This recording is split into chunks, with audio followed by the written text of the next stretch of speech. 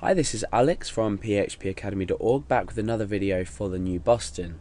Now, in this tutorial we're going to be looking at incrementing a value in a database by grabbing the value and updating it. And we're going to do this in the way of a hit counter, and it's going to be a unique hit counter. We're also going to have another table, despite the one where we're counting a single value. We're incrementing a single value. We're going to have a table that's going to store the IP address of the users that are visited. This is a very sort of loose way to do it, but it's just going to give you an idea of updating and everything like that. But we're going to keep a track of the users that are visited, so if the user has visited, we're not going to increment the value. So it's basically a unique hit counter, but using what we've already learned with SQL and SQL statements, or queries rather. So we've already got this food table, but we're going to ignore that for now because that was from the last tutorial. What we want to now do is create a new table, and I'm going to call this hits underscore count. Now this is going to be a single field table. We're going to have one field on it, and this is going to just be an integer starting from 0. And we're going to work our way up as we refresh the page, as long as our IP address doesn't exist in another table, which is what we're going to create in a minute. So if we click go, the field we're specifying is going to be called count. It's an integer. We're going to set it as the primary key because technically it is a unique value. However, we don't need an auto increment because we're going to be specifying this value anyway.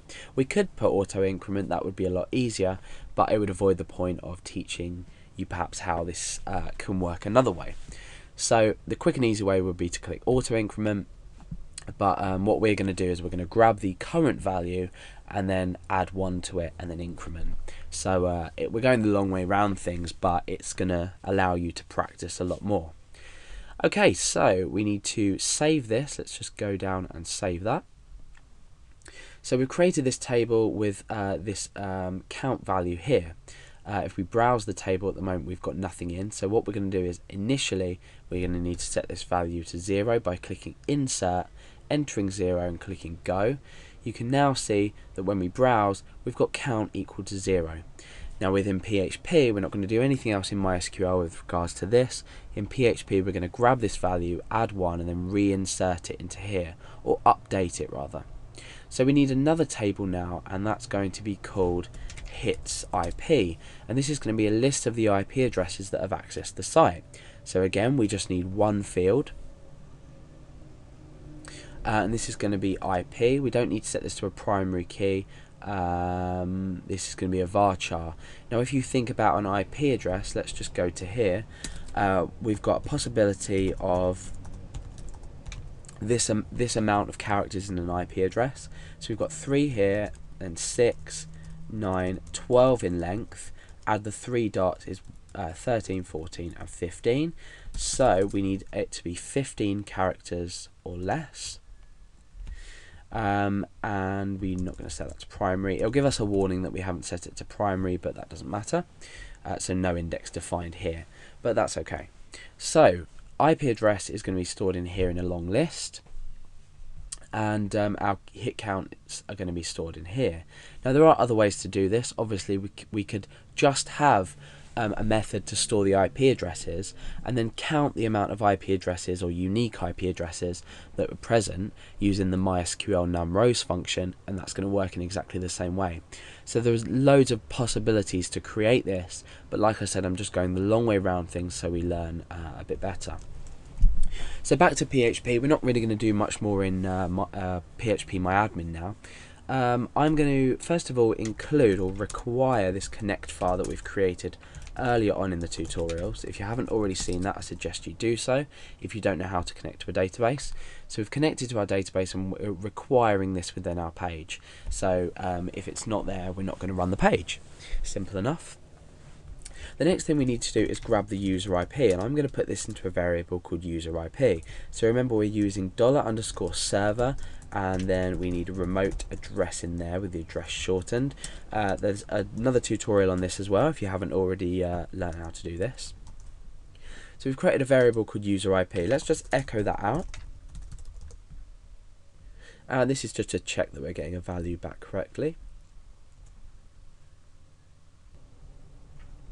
Okay, so don't seem to be getting a value back.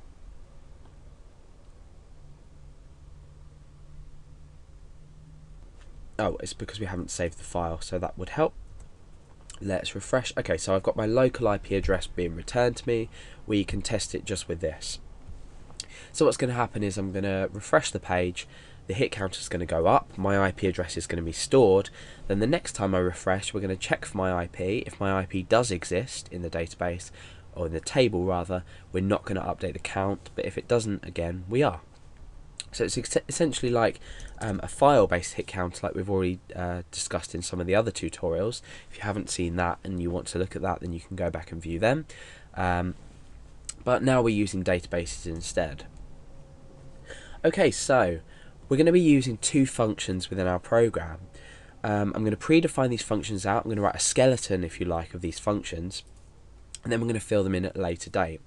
So the first function is going to be called IP exists, and the argument we're going to give this is IP. So we're going to be specifying the IP address into this function. So it's going to look something like this. And obviously this variable here is going to be user IP. So that's our first function. Our next function is going to be, let's just say update count. And this is going to take no arguments because all we're doing is incrementing the value by 1. That's simple enough. Now, because we've declared this user IP outside of our functions, we need to create a global of these inside. So we're saying global user IP. That's going to allow us to use this IP address outside there. Sorry, we don't need to do that in this function, but we do in this function because we need to get the IP and we need to compare it to the user's IP that's been specified. So let's just echo out user IP and check that that works within that function. So IP exists, and let's just give this a value of 1, and we can refresh. Now you can see that it's still being echoed out. However, if I was to remove this global keyword and just try and echo out user IP, you can see it doesn't work because we need to make this globally usable inside of our function.